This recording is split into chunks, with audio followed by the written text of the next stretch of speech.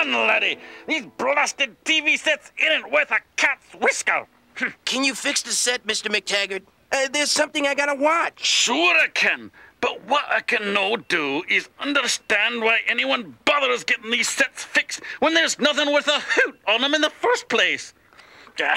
In the old days, we didn't need pictures. We listened to the radio and used our imaginations. That's very nice, Mr. McTaggart.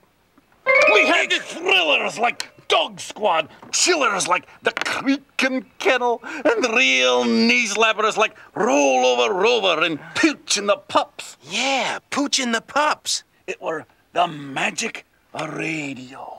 The magic of radio. Just what the denizens of Dog City would have listened to. And a great idea for an Ace Hart mystery. Yeah. And now station WFIDO is proud to present another live episode of...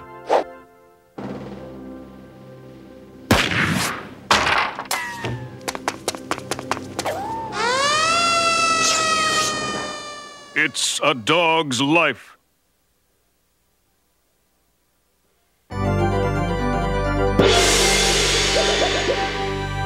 Starring Bernard St. Bernard, Misty Whiskers, and Spot, the dog of 1,000 voices. I'm Orson Welp, your humble guide through a world of thrills and chills. Brought to you today by Dr. Whippet's Worm and Tick Tonic. Dr. Whippet, he's the tonic, help sends worms and ticks into the ground. Oh, just one swig, and you will learn. Your ticks will take a powder, and your worms will turn.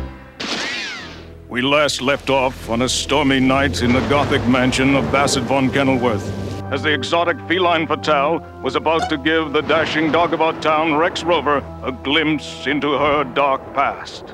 Feline, why didn't you tell me you were with that heel on the cliff in Morocco? I was afraid, Rex. You see, that's just it. That heel didn't heal. Egad, Feline, you mean he jumped? They never found a hoop, Rex. He was pushed. It's a Dog's Life was the hottest thing to hit the airwaves. When it was on, every ear in Dog City was glued to the radio. The music, the sound effects, the voices, all part of the magic of radio. Your imagination provided the pictures, even if you didn't have much of an imagination. Styles Silverback was station WFIDO's owner. I had gotten a call from him regarding some recent accidents at the station. He's the tonic, help sends worms and ticks into the ground. Swell sound effect. Sounded just like a real safe falling. Yep, the magic of radio.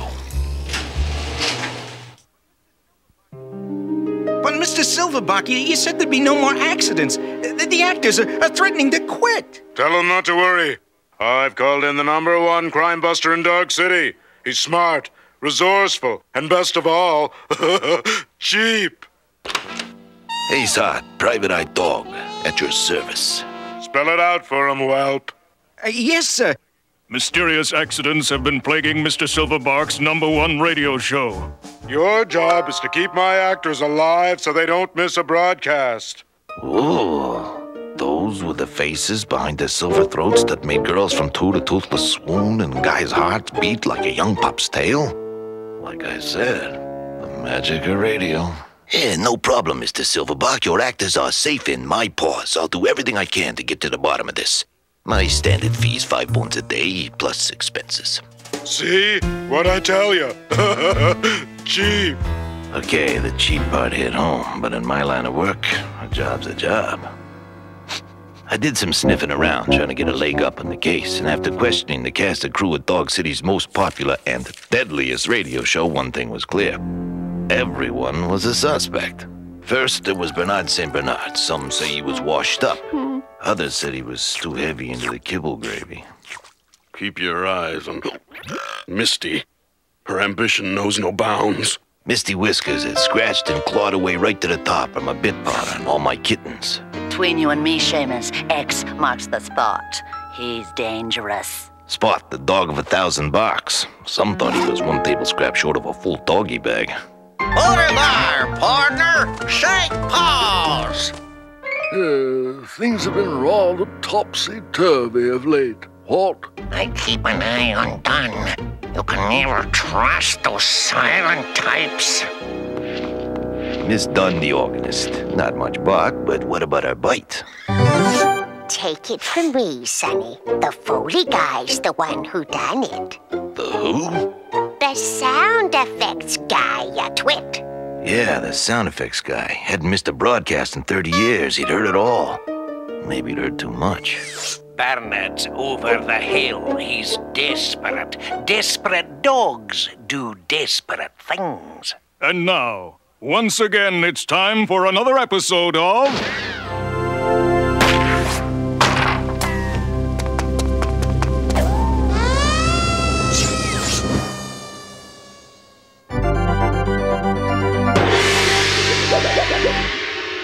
It's a Dog's Life, brought to you today by Pavlov brand beef biscuits.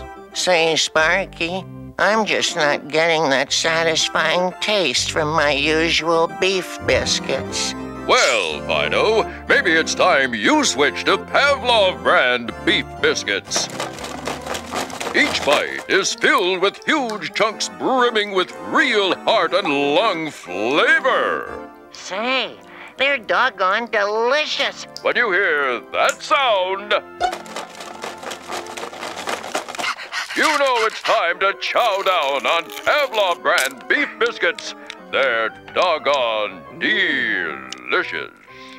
Hoochie is really your brother Rex, the runt of the litter, separated from you at birth. Of course! The strange scratching in the box the night Poochie mysteriously disappeared. That means it could only have been at the paws of... No! Oh! Elliot! What's going on?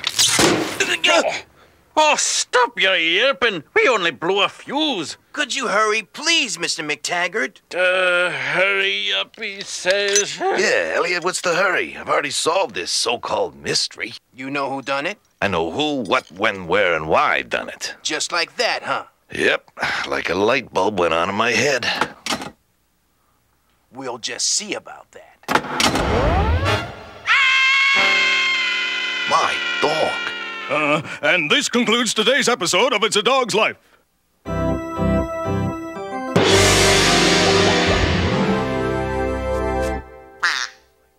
St. Bernard, are you all right? I don't know. I'm seeing spots before my eyes. An accident? This was no accident. Look. My suspicions were confirmed. The culprit's identity is as plain as the nose of my face and twice as cold. In fact, I wish that someone hadn't made it so easy for me.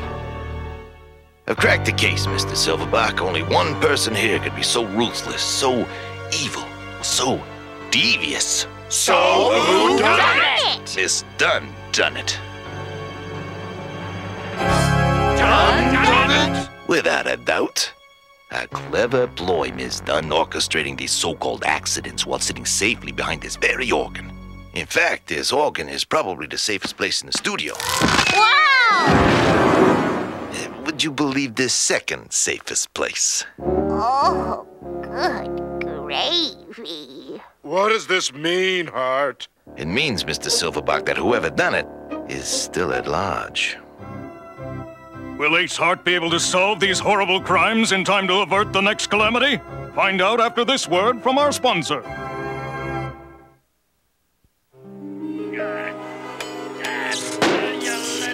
I don't understand why they put all this stuff in here in the first place. Mr. McTaggart, are you okay? Just doing me job, laddie. Come on, Elliot, what gives? I had the case all wrapped up. I thought Dunn done it till you undone it. Now I not only don't know who done it, I nearly let Dunn get done in by the one who did done it. I didn't done it. I didn't undone Dunn. I guess Dog City's #1 private eye dog just guessed wrong, huh, Ace? Maybe this will be the first case you don't solve. Oh, yeah? That'll be the day. I got a new plan. This dog's gonna make the whoever done it come to him. That's exactly the kind of stuff that fans expect from Ace Hart. So, Hart, you're certain whoever done it is somewhere in this studio? And my advice to you, Mr. Silverback, is to cut with the hand shadows. You're making me jumpy. Sorry, it's a nervous habit. The audience is counted on It's a Dog's Life to deliver the best thrills and chills radio has to offer. We've never missed an episode. But what if whoever done it strikes again? That's exactly what I want. The only way to draw this villain out and make him show himself is to catch him in the act. My plan was to keep all the suspects in one kennel where I could keep them on a short leash. Hey, you! How about getting us a couple of coffees? I don't fetch coffees. I'm the Foley guy. Are you new here? New? I've knew Mr. D in 30 years. Damn fool. Oh, I've had a wee mishap. Someone fetch a vet. Keep your fair on, laddie. I've near Mr. D's work yet. I can still do the broadcast. Oh. Don't worry. Spot, can you handle double duty? Of course I can. No, you can't. Yes, I can. Quit arguing, both of you. Oh, yeah? Who asked you? It's but a wee scratch, I'm telling you. I'm okay by myself. Don't be ridiculous. Besides, around here, there's no telling what could happen. What the? You should be more careful where you put that ink, laddie. Thank you, Mr. McTaggart. I'll try to be more careful. Sorry, Ace. We had a little accident. I thought the lights had gone out again. Here, Ace. Does this help? Hey, Elliot, you erased the sound effects guy. No, I didn't. He disappeared. Well, put him back. You're the artist. And you're the detective. You can find him yourself. Remember, Ace Hart never takes the easy way out. How am I supposed to find him without any clues?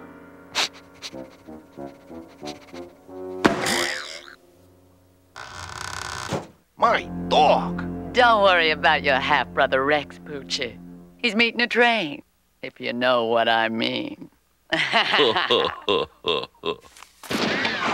Jeeves, see who's at the door. Yes, madam. Hello, feline. Darling. No. Rex, it can't be. Stop the broadcast! There's a bomb in the building. It could go off any second. Someone here wants to end this story for good. Someone who works like a dog but never has his day. Someone who answers to the name Spot. No, no, no, no, no, no! Not even Ace Hart can give credit where credit is due. Yes. My ingenious ploy to draw out the villain is a success. He done it. But, who's he? Rusty McCracken, the Foley guy. For 30 years, my sound effects have created the magic of radio. I'm the one that made it all real, not the barks of these stupid actors. But they get all the glory. You think someone would think to pat me on the head and say, there's a good doggy? But no. It's how about fetching some coffees? But I've got a treat for you. The bomb's connected to the gong. You're all going kablooey!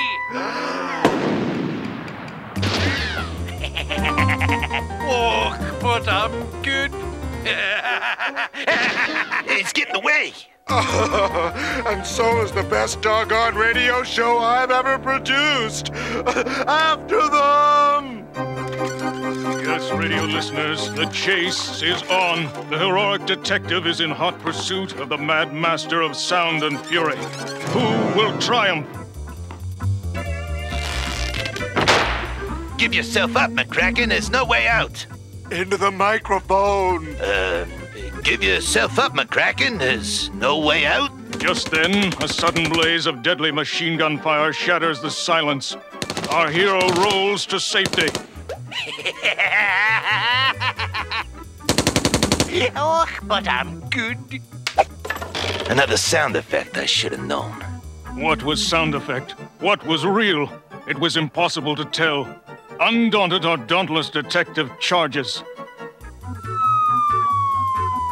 You're not fooling me this time. Suddenly, from out of nowhere, a 1,000-pound safe drops. stopping our hero cold. Could this be the end? Has evil won out over good? Hang on, Ace. Hang on. Not as long as Ace Hart is on the case.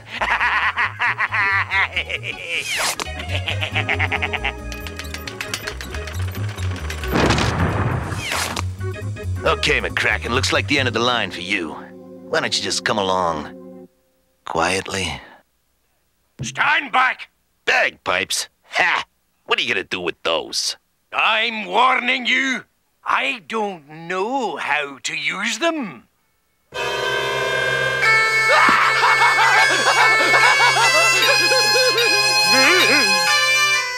That'll teach you who you're dealing with, laddie.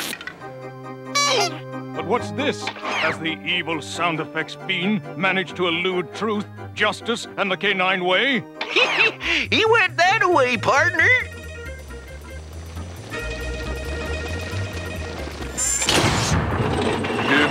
He's got on Sherman tag. Another sound effect or bone-crushing reality.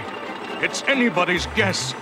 The only place anyone in Dog City could get their paws on a Sherman tank would be the Dog City Dog.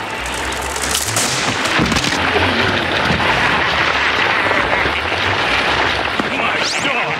Our dauntless detective has fallen as our brave hero met his match. Is this really the end for Ace Hart? Closer moves and closer and closer.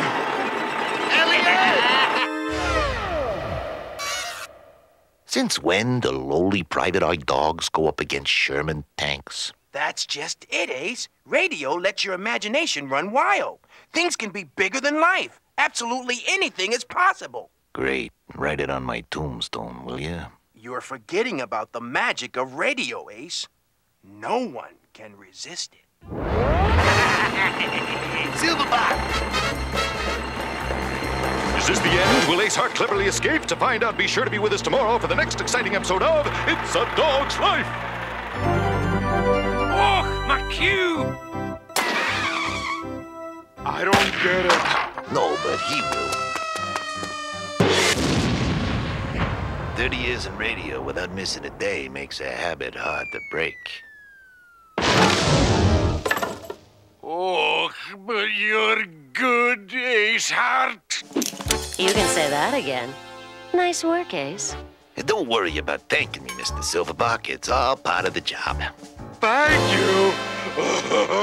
Because of you, my whole radio station's in shambles. I'm gonna sue the tail off you, Hart. Mr. Silverback, the phones are ringing off the hook. Calls from all over. The audience loved it. It was the most exciting radio they've ever heard. Okay, Hart. Kiss your cheap days goodbye. I'm offering you a lifetime contract. Team Fortune! And more fortune! And you'd get to work with me. What about it, big guy? Thanks, but no thanks. Huh? There goes one lone wolf. The music, the sound effects, the voices, all tricks that made you believe it was real. I knew it wasn't. For me, the magic was gone. But for the rest of Dog City, radio would always be king.